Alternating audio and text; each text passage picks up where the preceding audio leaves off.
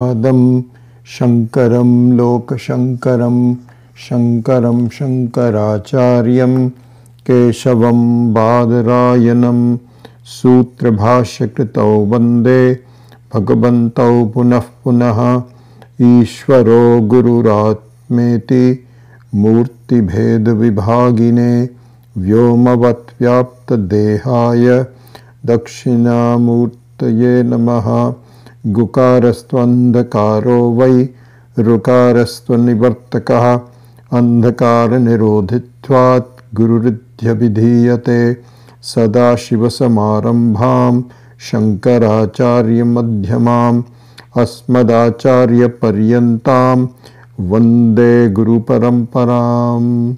Om Sahana Vavatu Sahanau Bhunaktu Sahaviryankaravavahai Tejasvinavadhitamastu ma vidvishavahai. Om Shanti Shanti Shanti. Namah Shri Shankarananda Gurupadambujanmane Savilasa Mahamoha Graha Grasaika Karmane. So, as the verse says, my namaskara to my Guru, who has really one job. Graha esa ekaika karmane. Only one job. There's not multiple things, it's just one.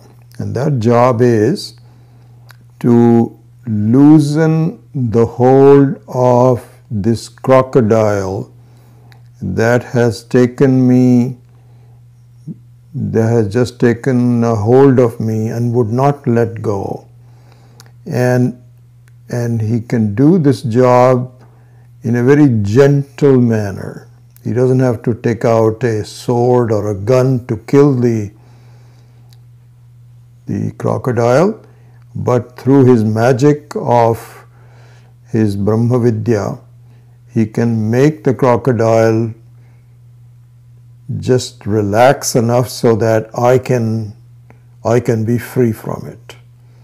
This is the prayer. So here I remember Swami Chinmayanand used to say this. He says, sometimes supposing there is a flood in the river Ganga, and a person gets swept into the water, and it's dark, and you are barely swimming. You're not a very good swimmer. You're just barely keeping on the surface of a very fast-moving Ganga, and all of a sudden you find something which looks like a log of wood, and you get hold of the wood and you say, wow, now I can at least just not drown anymore. I can just float on the water with the help of this black log. Well, it turns out it's not a black log, it's a crocodile. And the crocodile says, wow, what a lucky break for me, a live person that I can eat.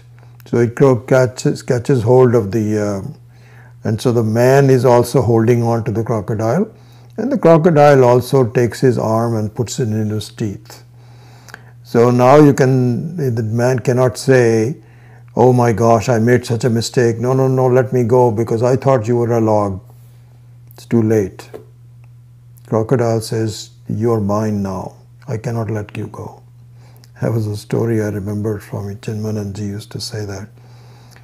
A more modern story is, not a modern but more prevalent story, is there was a shishya that went to a guru and said, Swamiji, please teach me how to do vairagya. I want to really give up the hold of the world towards me, and I just want to, can you teach me how to do it? So the teacher said, okay, I'll teach you, but let's go for a walk. So Shishya said, sure sir, let's go for a walk. So the teacher and the student both went for a walk, and all of a sudden the teacher sees a huge tree with skin which is gnarled. It's not very smooth. We have I think somebody was saying that one of the trees on our property is 200 years old, oak, and the skin there is very rough. So this teacher embraced the tree and said, "Wow, what a majestic tree you are. What a wonderful tree you are." And so the student was looking at him and saying, "Oh, that's interesting." Then the teacher said, "Let me go, let go. I want to just not embrace you anymore, let go." The student kept looking at him and saying, "Sir, what are you saying? You can let go. The tree is not holding you. You let go. Just let go." The teacher said, "That's exactly my lesson to you. You can let go. With the proper understanding and so on, you can let go." So anyway, this is the prayer. So let's start with a review of the Pancadasi after that prayer. So each of us born as human beings we have a natural desire for three main things, and those are: I want the world to be stable and one that I can deal with predictably. I find that the world is unpredictable and it is unstable, and that bothers me. We try to arrange for the world to at least give me some temporary stability and predictability. This is how we get married. We think now my life will become more stable, more predictable. And it might for a short amount of time. But the world is too vast and too powerful and too unpredictable for this small amount of stability to last. It's not going to happen. So I am continuously bothered by the fact that my basic desire for stability is not being fulfilled. So this is one. The second one is that my sense of wisdom and awareness, my knowledge should be stable, unchanging, predictable. And it's not. I don't know enough about the world to cope up with it. What I did know at one time is slipping away from me. And perhaps the most important thing, what I do know is not very useful to me. So there is a sense of change and unpredictability about my awareness, my knowledge, that bothers me. I cannot just be a changeless in terms of my awareness. And my awareness also, my mind, my knowledge, etc. keeps on changing. So this is number two. But I think perhaps the most important one is the third one, where my quest for ananda, for joy, is unpredictable and unstable and changing.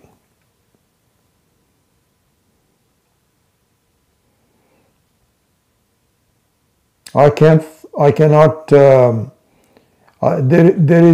is a small segment where it may be under my control. Like, for instance, if I am really unhappy about things, then I can always take out a couple of scoops of Haagen-Dazs from the refrigerator and enjoy the ice cream for 5 minutes. So that's about it. There's nothing much that I can do other than these small amounts of control and predictability of my sukham. Mostly it is unpredictable. And what I find is that no matter how hard I try, I cannot really rely on a sequence of things that will give me predictable sukham. Again, small changes here and there I can make. If I make more money, then I'm a little bit more stable, but not very long and not very much. And so this is also a source of botheration for me, that on one hand I cannot find things that are stable. I cannot find awareness and knowledge which is stable, and I cannot find sources of sukham. So sukham here is a very interesting word in Sanskrit.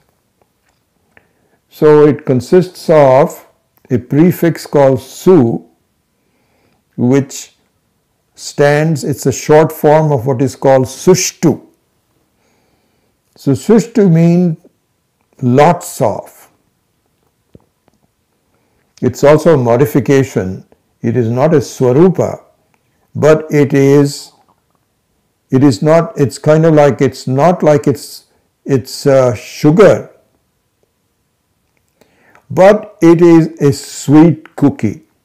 So sweet cookie is sushtu sugar. It is not the swarupa, but it has plenty of sugar in it. This is called sushtu. Kham stands for Brahman, Paramatma, Kham Brahman. It is said in our Upanishads, Kham Brahma. So Kham means the Swarupa. So that means, in terms of the example of the sugar, it is the sugar itself. It is not modified, mixed in. But the sushtu sukham means it is very sugary, very sweet. It's called sukham. The opposite of that is called dukkham. So the duhu means very little. Or you can even say bitter, opposite of that. So dukkham means there is some kham, but it is mixed in with so many things that I cannot taste it. This is called dukkham. So dukkham means all the problems in life, sorrow. Sukham means pleasures of life, happiness. So when I look at both sukham and dukkham in our lives, what we find is they just come up without any warning. They just come up by itself. Sukham also, not as much as dukkham, but sukham also comes. So winning a lottery, and nobody really expected this person to get 6 different digits straight, 6 different numbers. Got it. All of a sudden, $1 billion. And that's of course a special case, but in our lives what we find is sukham comes without our asking. Dukkham comes without our asking more often. So both of them are unpredictable. And how long the sukham will last, we don't know. It doesn't last very much. How long the dukkham will last also, we don't know. On the 2nd of July, I had gone to a get-together, a large get-together. And for the first time in 2.5 years, I caught a real cold. It had not happened since I came back from India in January of 2020 when I had pneumonia. And as you know, not as you know, but I'm very prone to asthma. And a simple cold turns into a federal case. And then I have all kinds of complications. This time, it has lasted 1 month. I must have seen 4 or 5 doctors. I've been given 1 antibiotic. I'm still not well. I'm better than before, but this has just dogged me. Just out of it came for nothing, all by itself. And lasted for this long. Changed some of my daily routines and so on. So sukha dukkham is going to come unpredictably. So now, if we can put all these 3 things together, this is our life. We are looking for stability, either outside. Well, this is an interesting thing. The stability is neither outside nor what I take myself to be, which is a human being. You take yourself to be a human being, this is a very big thing. That means you have a head and there are problems with the head. That means you have a torso, there are problems with the torso. That means you have a mind, there are problems with the mind. The whole structure is full of issues and problems and so on. This is what I take myself to be. Unpredictable, unacceptable, changing completely. So not only the outside, my own self completes changing, and of course we grow old and then we have to give up.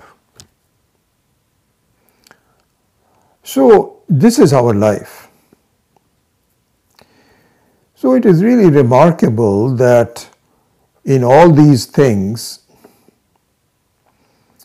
I am missing something which is totally a surprise, a shock really, a very pleasant shock, such a shock that I cannot even fathom it. And if you really then analyze it, which we have done before and we will do it again, if you really analyze it, nothing which is away from you can give you the stability and truth and unchangingness. Nothing. If there is a source of stability and truth and unchangingness, it has to be you. If there is, and there is, you are really the source of stability. You are not Sat Swarupam. But this is such a shock that I cannot easily accept it. I cannot accept it.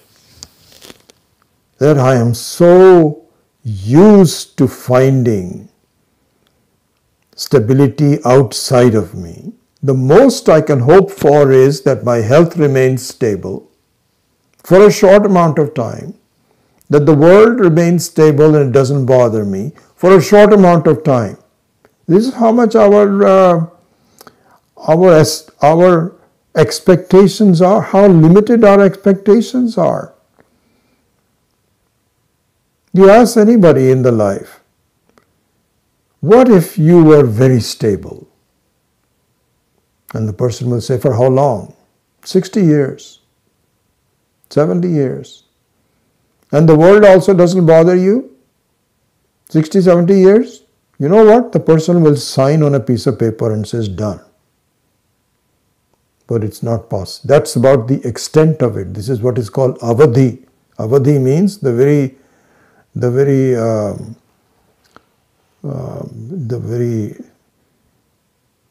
extent of it.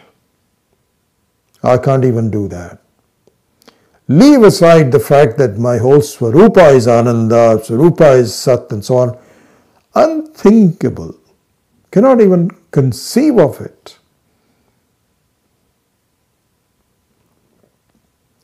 So this is where the Shastra has its work cut out for it. And the Shastra knows this.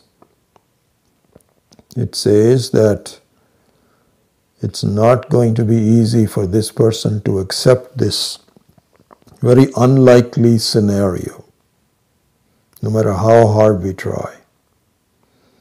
So it is not the fault of the Shastra, because the Shastra sees a very clear picture of who you are and says, don't you know that you are the very source of the things that you are seeking? It knows that. But it also knows that I will say, I don't know about that. So it's got its job cut out. And it knows that, and it says, that's okay. We'll go slowly.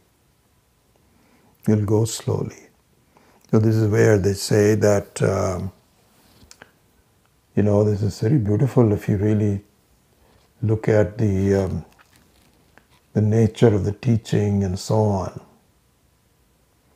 And you begin to see the insights given by acharyas on these things. What they say is that, as an example of the work cut out for the Shastra, that's the example I'm going to give you, some examples. What it says is that it starts with the fact that the world began. There is a birth, there is a sustenance, and there is a dissolution. Later on, in advanced teaching, it says there is no birth, no sustenance, no dissolution, nothing. There was never a case where it was born, never a case where it is sustaining, never a case where it will dissolve.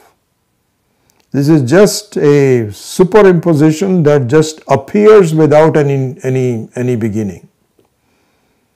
Here in the example of the dream in Aparoksha Anubhuti, a very nice commentary by Swami Akhandananda, which I've been reviewing for a while. I'm kind of rediscovering his, and it's really my own fault that I was not experienced enough to understand his teaching before. I'll talk more about that in much more detail. But he gives a very beautiful example. He says, and in fact this is there in the Anubhuti, in Aparoksha Anubhuti itself. So it's not as though the commentator is starting on it. The text itself says it, but it is explained very well by the commentator, Swami Akhandananda. So the book Aparoksha Anubhuti says, quite late in the book, there is no prarabdha karma. There is no prarabdha karma. There is no karma, there is no prarabdha karma. Now wait a second. All this time you've been saying prarabdha karma, one which has already begun, the one that you need to accept, the one that you cannot do kamya karma, but prarabdha karma, just don't worry about it, just keep doing it. You've been saying that for a long time, didn't you? Now you're saying there is no prarabdha karma. So this is an example where the Shastra has to go slowly. It cannot suddenly say there is no prarabdha karma, because I won't even... Why is it flashing? Is it stable? It looks like it. It was flashing for a while. So, if the Shastra says there is no prarabdha karma from the very beginning, nirvikalpoham, nirakaraha, I will not accept it. I won't not even study further, because it is so against my own experience that I would say, I don't know what they're talking about. So just to get you accustomed to it, at first it says prarabdha karma is there. Later on there is no prarabdha karma. See, because in this aparoksha anubhuti it points out that look at the example of a swapna, of a swapnavastha, means your dream state. So in the dream state, what happens is that you have a lot of very meaningful activities going on. You are talking to people, you are fighting, you are disappointed, you are happy, you are looking for alternatives. There is a very complicated plot that you utilize to manufacture the setup of the dream. We all know that. That's our experience. Every one of us. Now, supposing you see a young person in the dream who is, 16, 17 years of age, and you're discussing, where are you going to college? Like we are doing it with our oldest granddaughter now. She's now turned 16, and now we are starting to think about, she's starting to think about college, and we are asking her, what college are you thinking of? What subjects do you want? All those kinds of things. So in the dream also that can come, because whatever your subjects are in your waking state can also be transferred into this dream. So supposing in the dream, you're talking to a dream character. You are also a dream character, and you're talking to another dream character. Now the question is, what is the birth of that dream character? When was that dream character born? A dream character was not born. Then how come you are taking it so seriously and you are talking to that person? Well, I don't know. That's just a dream. But the dream experience is very real at that time. You are having a meaningful conversation with this young person. And yet there is no prarabdha, there is no janma, no mrityu, no nothing. It is just a superimposition upon yourself, brought about by the machinations of your own mind. In our life, it is exactly the same thing. Really speaking, the prarabdha karma is only there for the vyavaharika sat, not for the paramarthika sat. So for a Paramarthika Sat, a Jivan Mukta, one who has understood this whole thing very well, that I am not this body-mind complex, I am the very Sakshi, one that is very clearly understood. There is no prarabdha karma. There is no prarabdha karma. There may be prarabdha karma from other standpoint, but it is complete freedom. So this is an example where the Shruti has its work cut out. And so I think I can summarize by saying that it finds that the average person is very difficult to convince, but doesn't mean it's impossible, it is just difficult. And so, just like this teacher who was hugging the tree, if it decides to let go of the tree will let go of the person. And so we need to just let go. It is just make-believe is really what it is. And one can say that, it's easy for you to say and so on. It's neither easy nor difficult. It's a fact that you have to embrace. And the more you look at the factual part of it, the faster it will happen to you. But in any way, all the long dissertations, all the arguments, all the logical constructs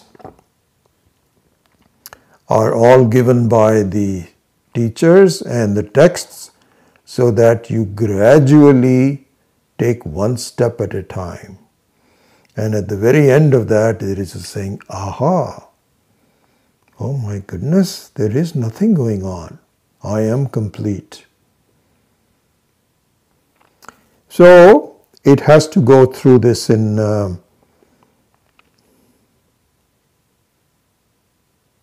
has to go through these intermediate steps and so on. So, we will see this in the Pancadasi. So, let us look at the structure of the Pancadasi. So, there are 15 chapters, as the name suggests, a book of 15 chapters. And in this book, the three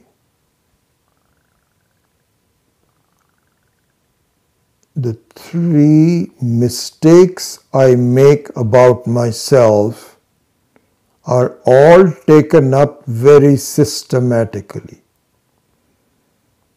And the three mistakes are, as you know, I started the class with this. One is,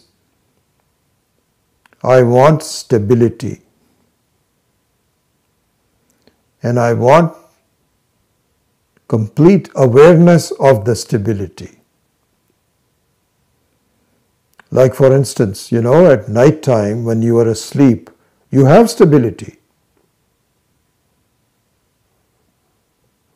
You are in fact independent of any problems. It's a fact. But you know what? You don't know it until you get up in the morning. And I'll accept it conditionally for the time being, provisionally, not conditionally. I'll accept it provisionally for the time being that yes, I slept well.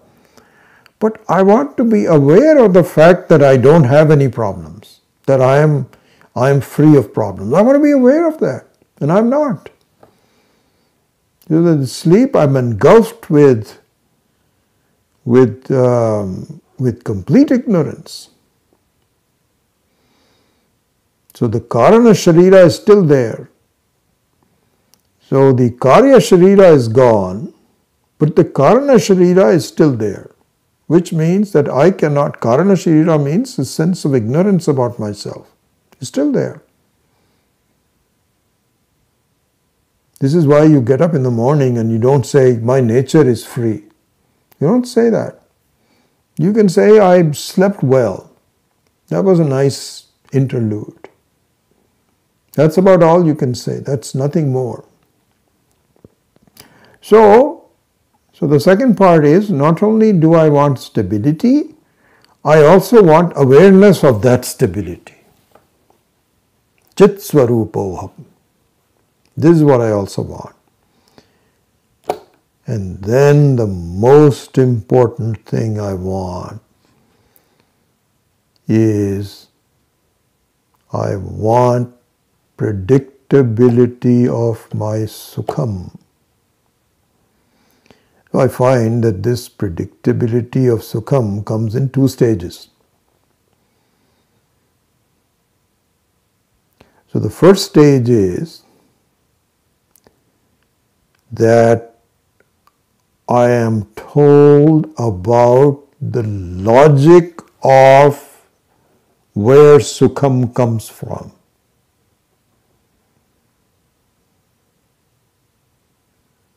Because right now,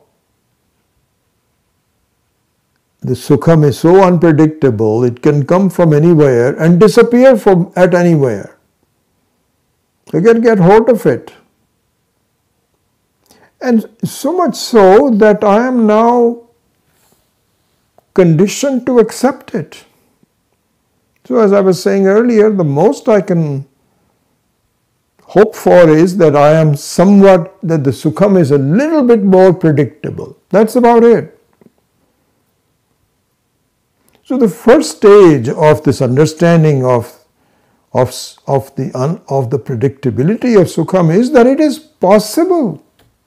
Because I don't even know if it is possible.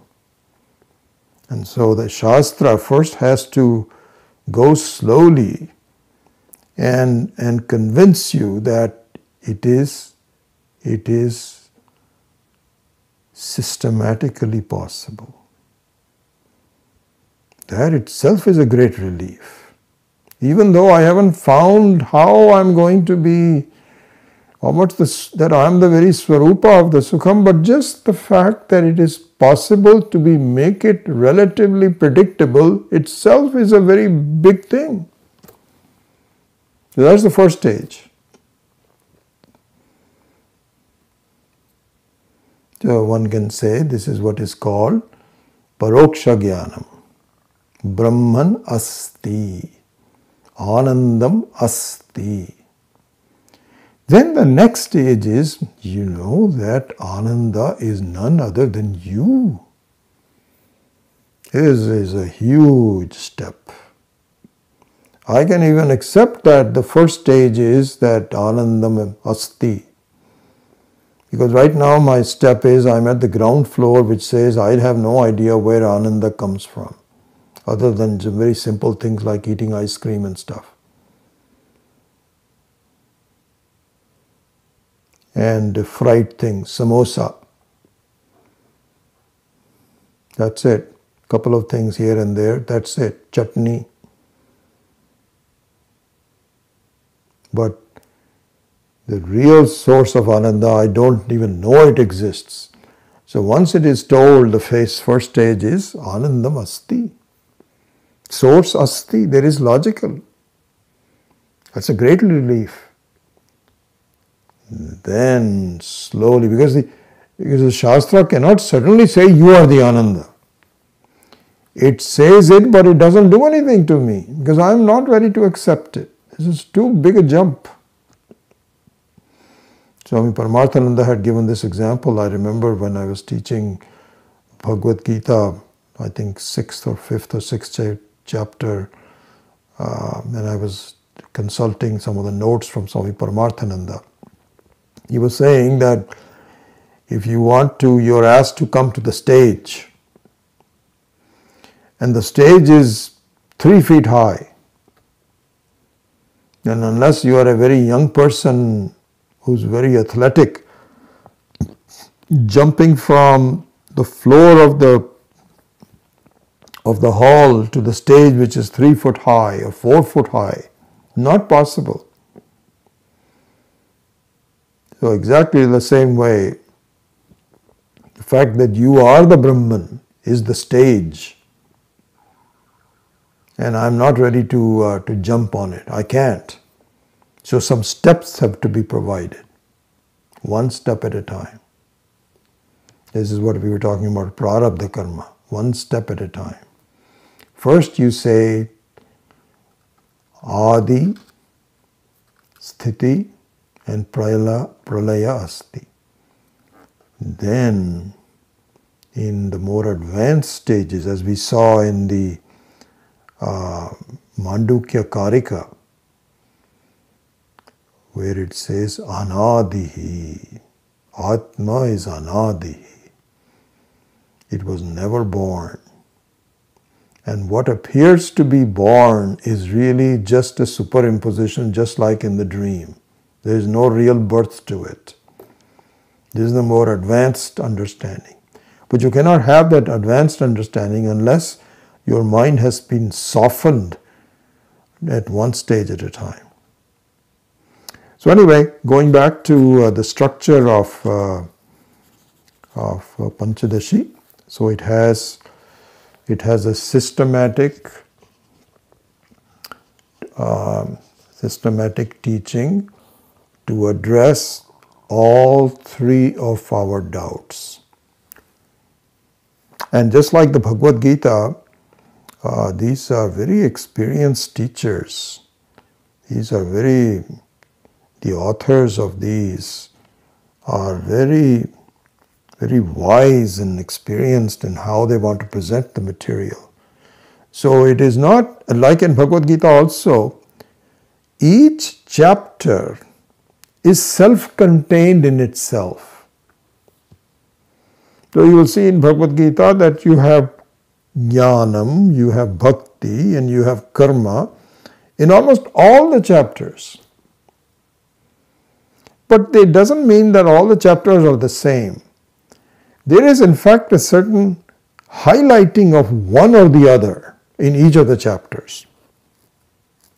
So similarly in the Bhagavad Gita also, as you know, the first 6 chapters is Tvampada Vakcha, Tvampada Artha. Then the second one is Tatpada Artha, and the third 6 chapters is Asipada Artha, Aikyam between them. So there is a structure of it, but for each chapter, it doesn't mean that it only talks about Tvam, no Ishvara. And in the second one, only Ishvara, no Tvam, no you. Tvam means you, in an individual. It doesn't happen. It's all subtly done. Pancadasi is exactly the same way. So the first 5 chapters, the highlighting is the Sat analysis. Analyzing the nature of the changing versus the unchanging. Sat Swarupaha. Because that's what I want. My first desire is that I want some stability of things. This is the Sat Swarupaha. This is given in the first 5 chapters. Then in the next 5 chapters, it is Chit Swarupaha. It's about Jnanam. And not only the Chit, Sat is also brought in, but the emphasis, as I said earlier, the highlighting of it is really Chit Swarupaha. And in the third section, which is now we are going to take up, Pancadasi does the analysis of Sukham, of Ananda. And here, as we will see, the unpredictability is analyzed. How it is caused is analyzed. And the more we follow the teaching of the last 5 chapters, we will begin to appreciate that Sukha Dukkha are not unpredictable completely. They have semblance of unpredictability, but by and large they have a pattern that I should recognize, and so much so that at the end of that I am ready to accept the fact that I am the very source of the Ananda, which is the final stage. So this is the structure of Pancadasi that we will follow.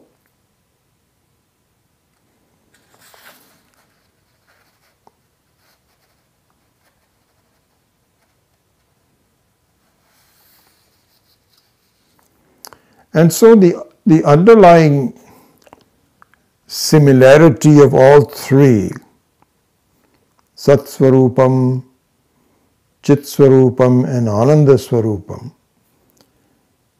the similarity of the analysis of all three has to do with the fact that I am making a mistake in all three cases by focusing on the karya, not the karana. Karya means the effect, and karana means the cause. I am too focused on the karya at this point. And that is what is causing the problems for me.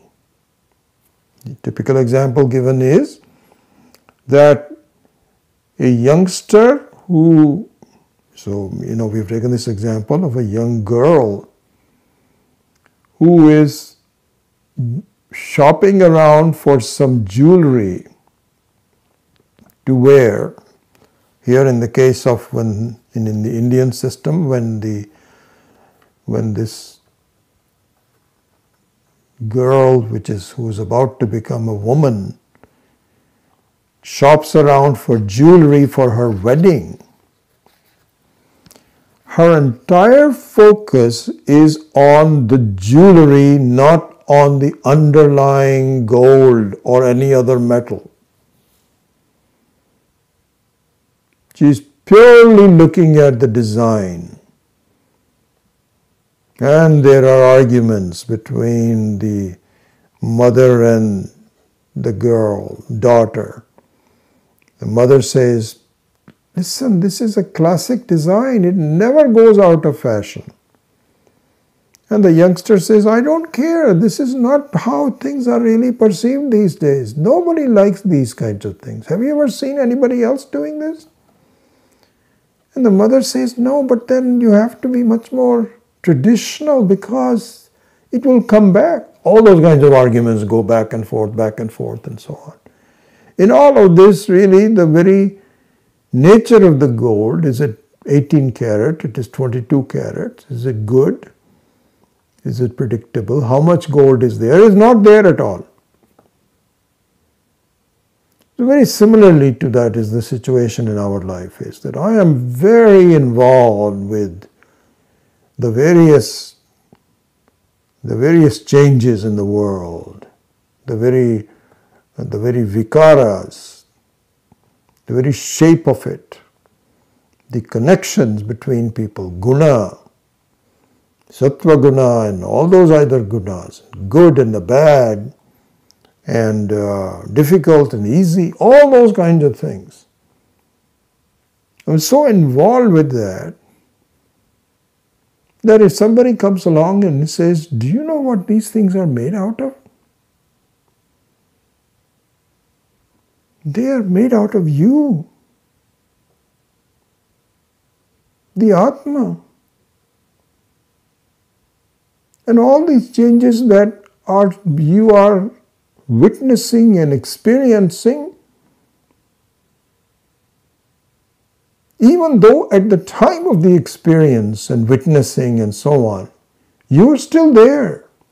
Did you know that? And I'll say, what me? I don't understand what you're talking about. This is the issue. I have no concept about the fact that I am in and through all my experiences, unchanging. My mind's drishti, my mind's ability to absorb this knowledge is not there. But it's a fact. So, the common basis for all three of these, Sat, Chit and Ananda, is to turn the attention towards the basis of all changes, which is nothing but Ishvara, which is nothing but Brahman, which is nothing but Paramatma, which is nothing but Jivatma. And at this point, this is so far from my appreciation that these are just words that I can't grasp. So that is the common methodology for bringing out the truth in all of these teachings. And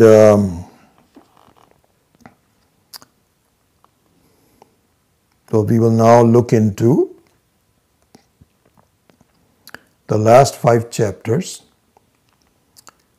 of the Pancadasi.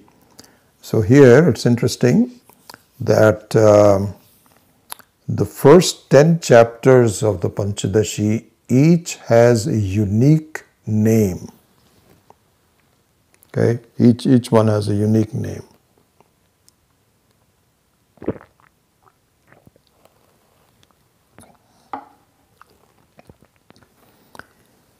The last 5 chapters are different.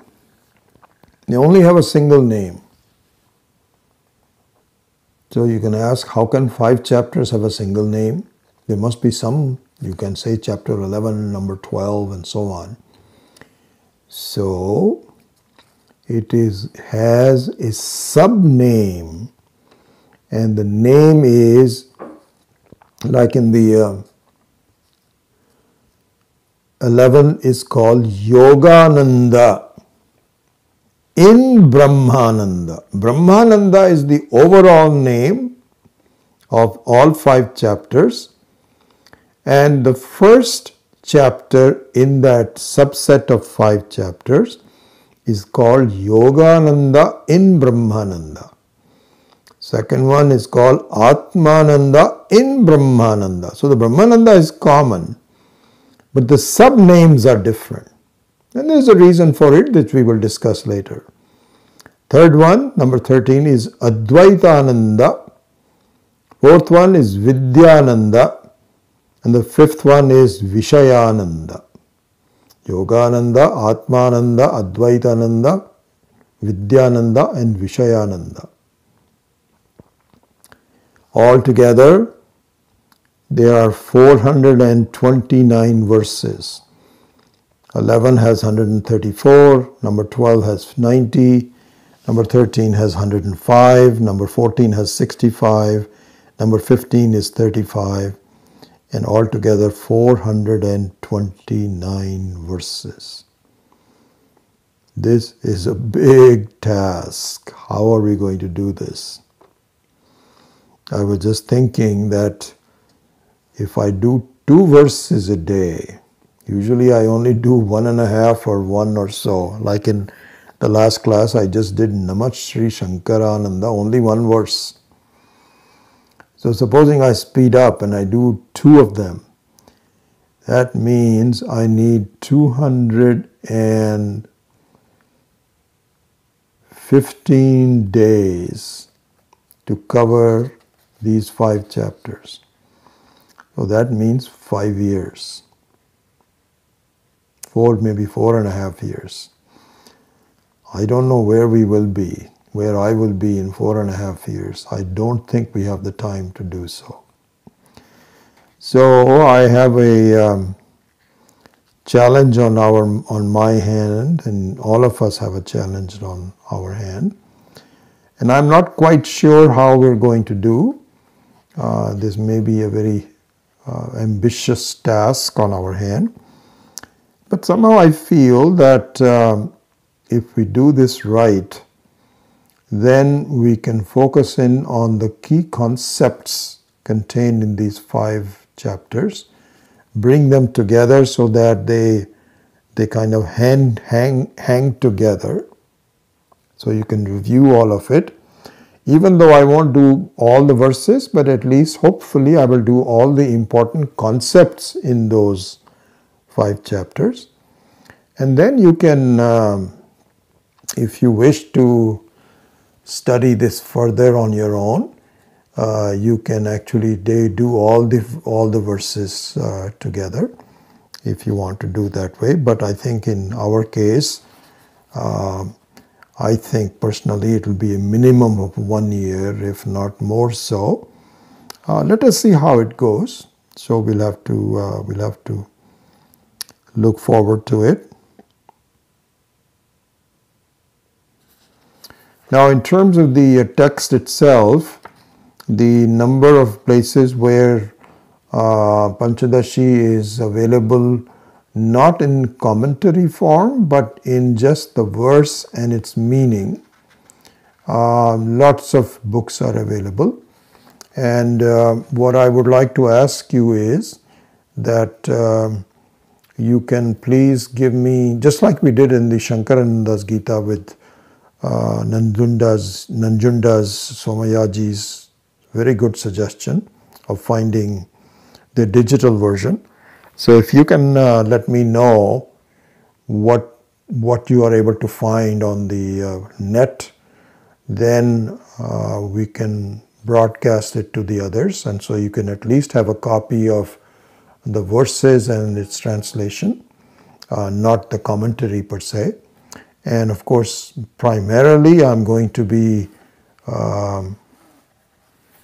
relying on Swami Maheshanandaji's commentary, which is given in the 4th book. There are 4 books.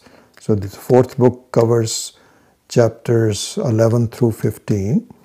And so I will summarize his excellent commentary on each one of these. And we will go from there. So I don't really have a text to show you. I think when we did chapter 11 2-3 years ago, there was some reference to a book that I had made. I'll have to look to see what it was.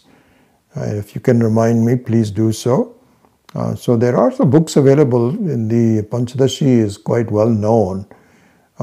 Translations may not be, commentaries may not be there, but the translations will be there, both in vernacular languages as well as other languages.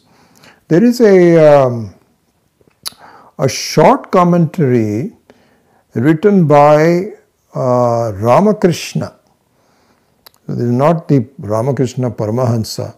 This is a Ramakrishna who was a first disciple, direct disciple of Vidyaranyaji. So he has written a commentary, and I have a book on that. It's not very, it doesn't give a lot of explanation. It's rather short, but it's there if you want to look at the Ramakrishna commentary, very short commentary, it is there. So anyway, with that, I will wind up this class. That is what we are going to do.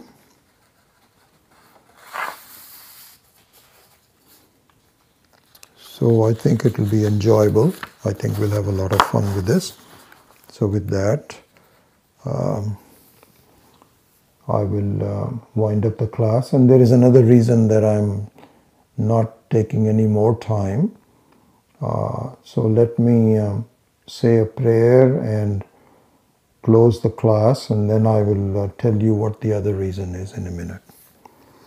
Om Asatoma Sadgamaya Tamasoma Jyotirgamaya Mrityorma Amritam Gamaya Om Purnamadav Purnamidam Purnat Purnamudachyate Purnasya Purnamadaya Purnamevavashishyate. Om Shanti Shanti Shanti. Harihi Om. Shri Gurubhyo Namaha. Harihi Om. So, I think I had mentioned in one of the two recent classes, either the Saturday class or the Tuesday class, I'm not sure which one, that one idea I thought we could pursue as part of this teaching is that, as you know, you don't really have a lot of questions about the subject matter that was just talked about in this class, each class. You have some questions, but they're not really in-depth questions per se.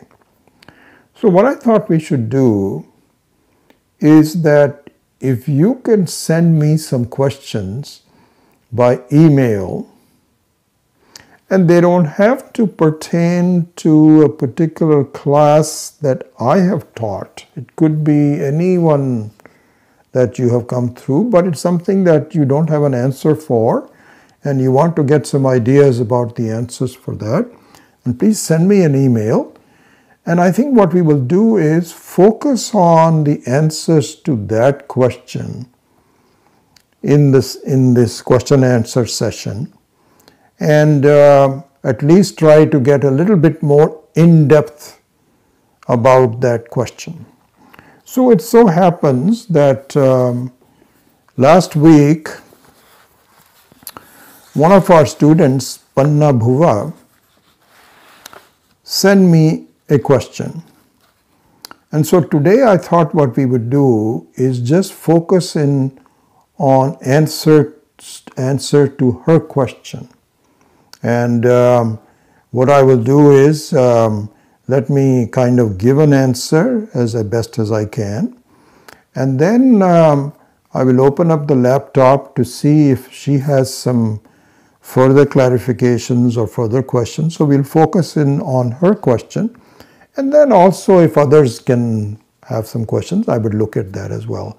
But this would be not a general answer to your questions, but a particular one based on a question sent to me prior to this time. So I have some idea of what's it. So with that, let me tell you what her question is.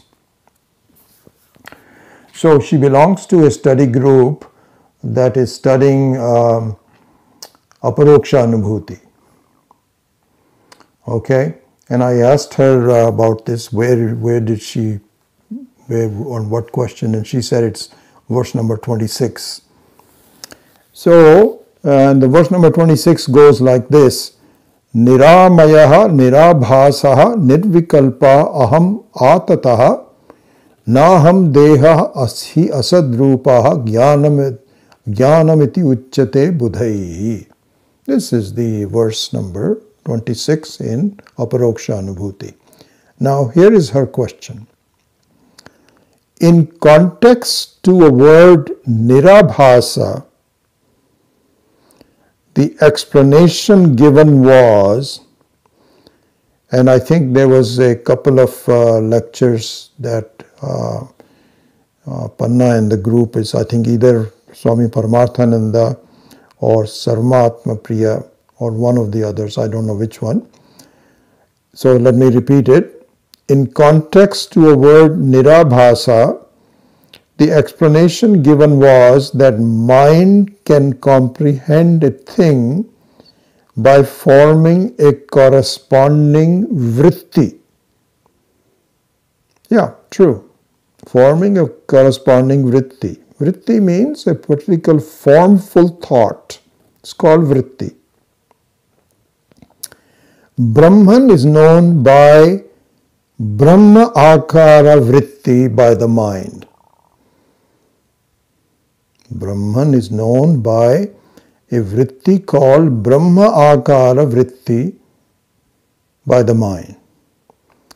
I am still trying to figure out what is that vritti. Brahma Akara Vritti.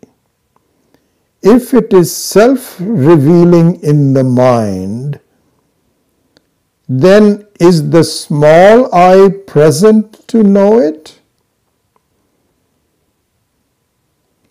If this, on the other hand, if the small I is resolved, who knows? Could you please explain? Okay, so I hope that is clear that Brahman, as the Shastra says, is indeed known by Brahma Akara Vritti, and she wants to find out what is that, because Brahman is attributeless. There is no attributes to his nirvikalpaha, nirakaraha, nirabhasaha.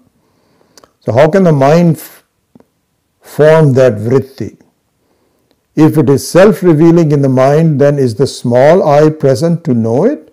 And if the small I is not there because it is already resolved, then who knows?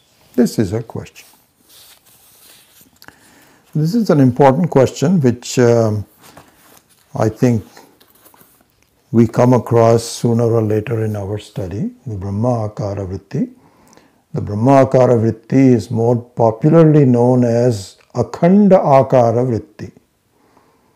Generally speaking, you will see reference to what is called Akhanda Akara Vritti.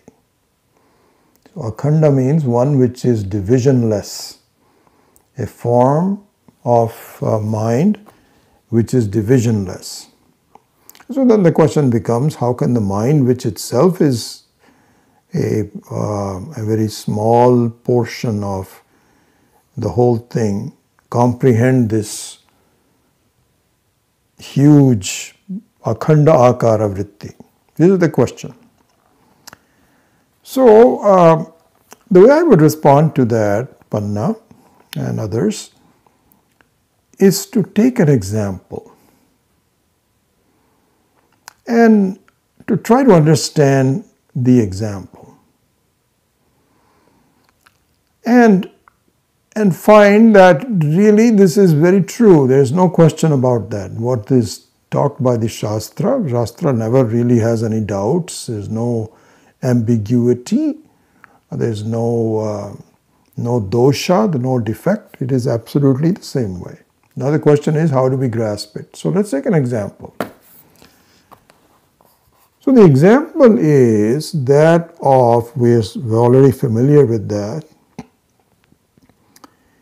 is the example of a room space, or in the very popular annals of Shastra called Ghatakasha. So Ghata means a clay pot. And so usually you will find that because the unpredictability of water, and to keep it cool, all the villages have a huge clay pot, huge plot like this, and water is filled with it. So this is called ghata. So if the water is not there, then the space within the ghata is called ghatakasha. Or the normal thing we can think about is that of a room space. Okay. Now, the room space, if the space has consciousness as its swarupa. You see, the space that we are aware of is jada. It is inert. It has a lot of qualities, like it has all these subtle powers. It has the powers that can give rise to air, to fire, water, all of that. It is the very source of all the changes. Nevertheless, it is jada. It is inert, isn't it? But suppose you believe, suppose you imagine that this Akasha is a conscious Akasha. This is what is called Chidakasha. Chit plus Akasha is called Chidakasha. Okay, so let's just assume that. So supposing there is a conscious space.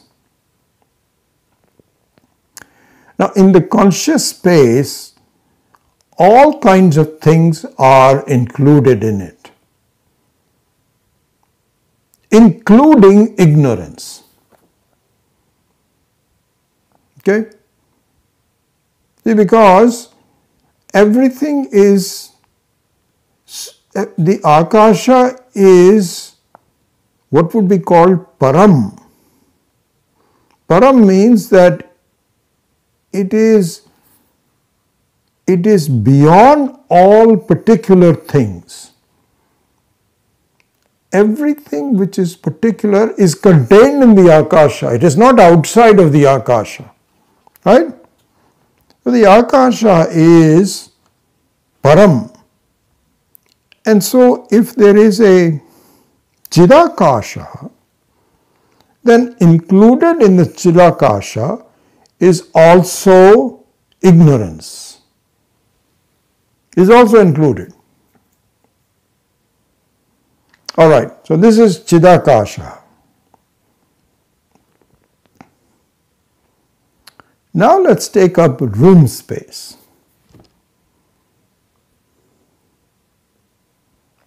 So the room space now has some gunas. The Chidakasha does not have these gunas as limitations. It is Sarvagataha, it is Purnaha, it is Param.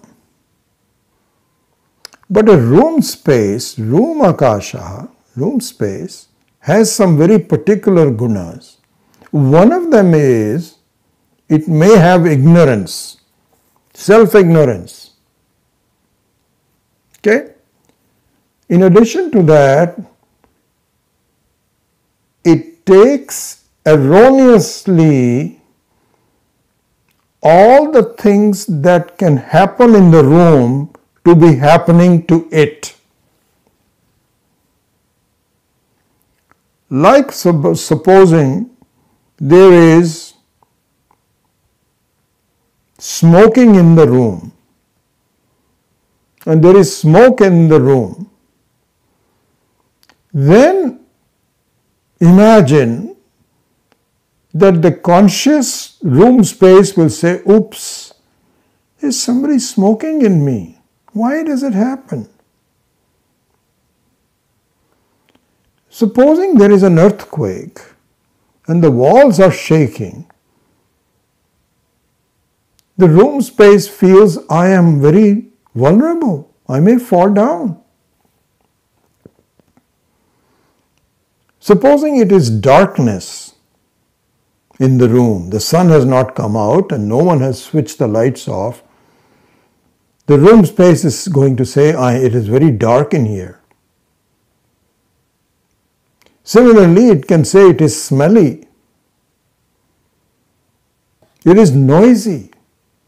So you have lots of different gunas, qualities that are taken by the room space to be mine. That's mine. Okay? All right. So there a teacher comes along and says, I appreciate all the experiences. Because you can, supposing there is a teacher space, room space, and this particular room space is complaining that, I'm very vulnerable, there's all these kinds of things happening to me and so on. And the teacher the teacher room space says, wait a second.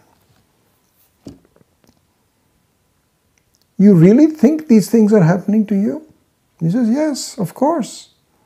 The walls are falling on me. And there is so much dust. And it's dark in here. Teacher can say, wait. Do you know this is not true? Say, what do you mean it's not true? Of course it is true. Don't you also feel the same way? He says, no, I don't feel that same way. Why not? Because I know that I am the Chidakasha. You are the Chidakasha? And the teacher room space says, not only I, but you are also the Chidakasha. You are free. You are limitless. And nothing can sully you.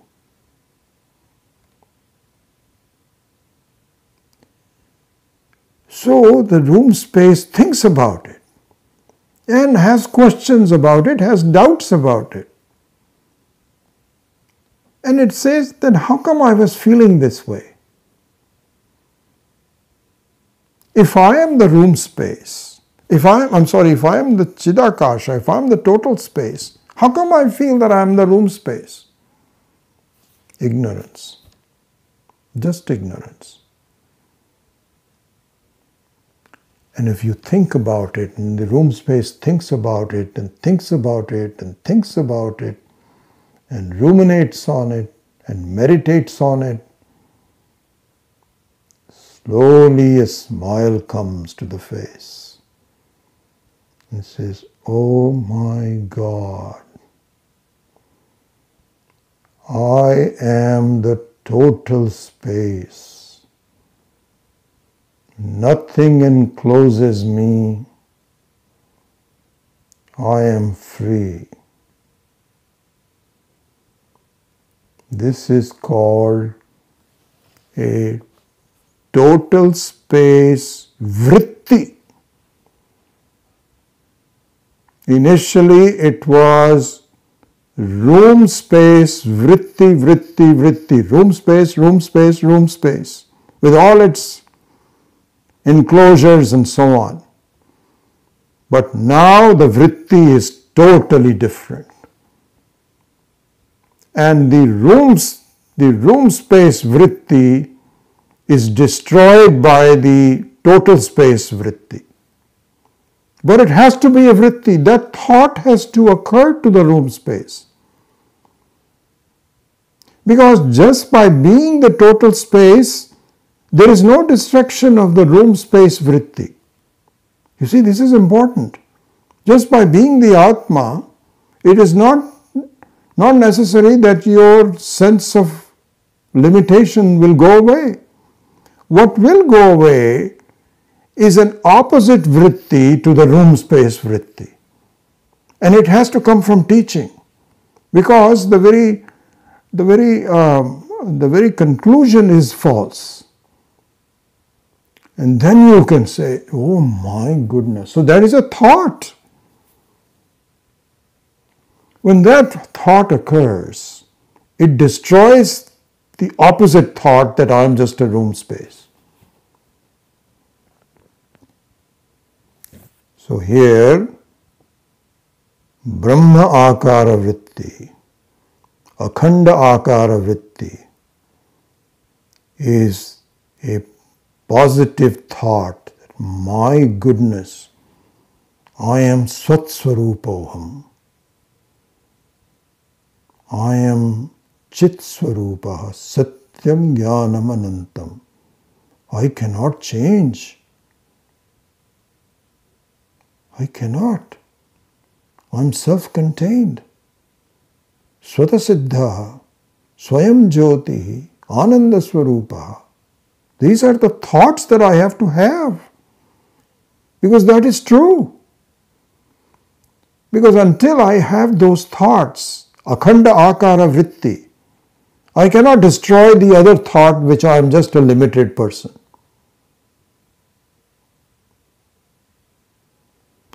And then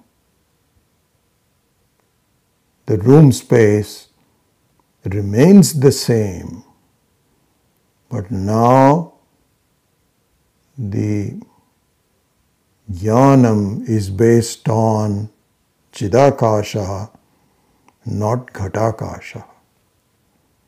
This is what happens. So all these doubts about, if I am not there, then it is formless and so on, is meaningless.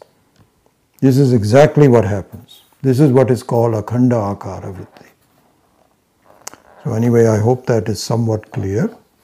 And I will now open up the laptop to see if Panna has any follow-up questions or somebody else has anything. And we will...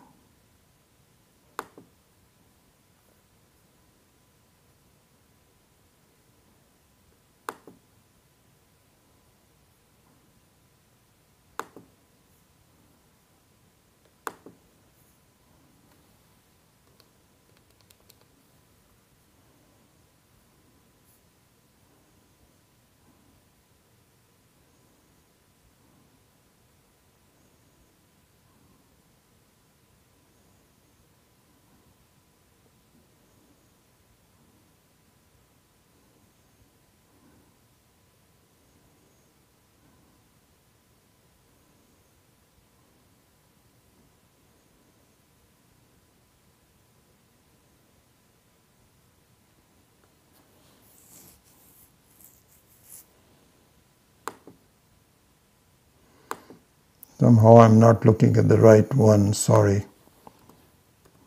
It was the last class. So this is the one I should be looking at.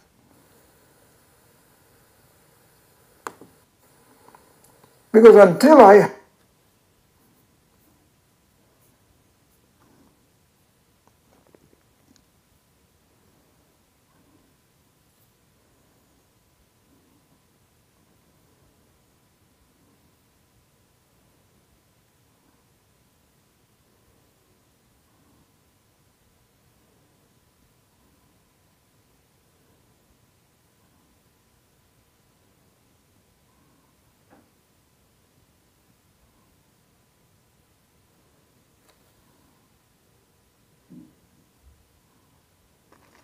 Okay, good, Panna. Looks like you accepted the explanation.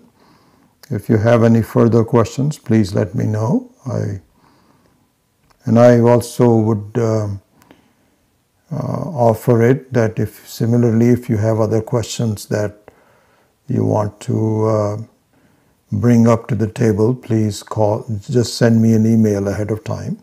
So that would be good to do. So Anjali has said English translation and notes by Swami Swahananda. And Anjali, if you can send me an email with, if it's digitally available, then we can send it out to the WhatsApp group to everyone. So we can do that.